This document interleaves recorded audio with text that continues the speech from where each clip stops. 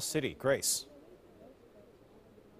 Yeah, Brian and Jamie, we are actually on 356th Street where you could see the damage on the roads because of a slow moving landslide. You could kind of see the road just spreading there. And in fact, if you zoom in on those circles on the ground, those white circles, that's what they're using to kind of measure the spread.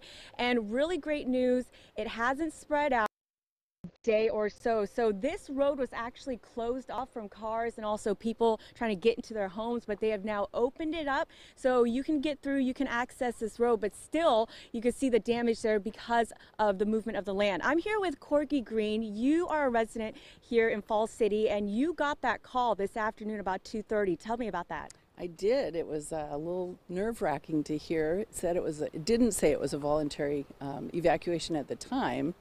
So I got in the car and parked, fortunately, on the other side of the crack, and walked down here to see what was going on, and then everything kind of went crazy.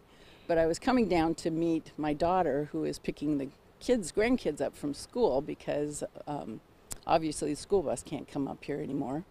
Yeah, so you were home all day today, but your family, they were out and about, and they came home to this. Yes, everybody's out.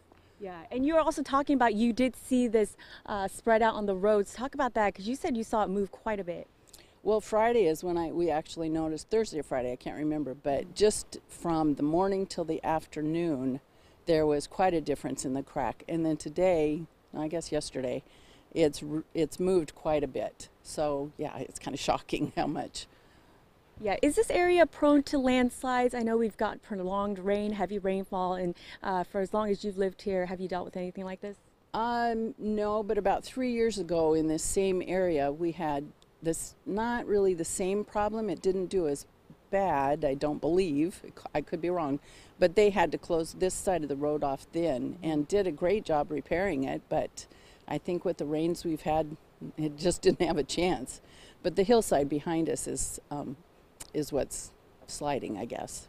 Yeah, well, we're really glad you're safe and your home is safe because you actually don't need to evacuate now. True, I don't. I'm going home. That's great news. Okay, thank you, Corky, for the interview. And again, for folks, again, this is a voluntary evacuation. So if you do decide to stay home, kind of shelter in place, King County wants to warn that you may be isolated for a period of time because you may not be able to get in and out. Access can be cut at any time as well. But for now, we'll stay on top of this, talk to some residents out here, keep an eye on the spreading of this road. But again, this road is open for folks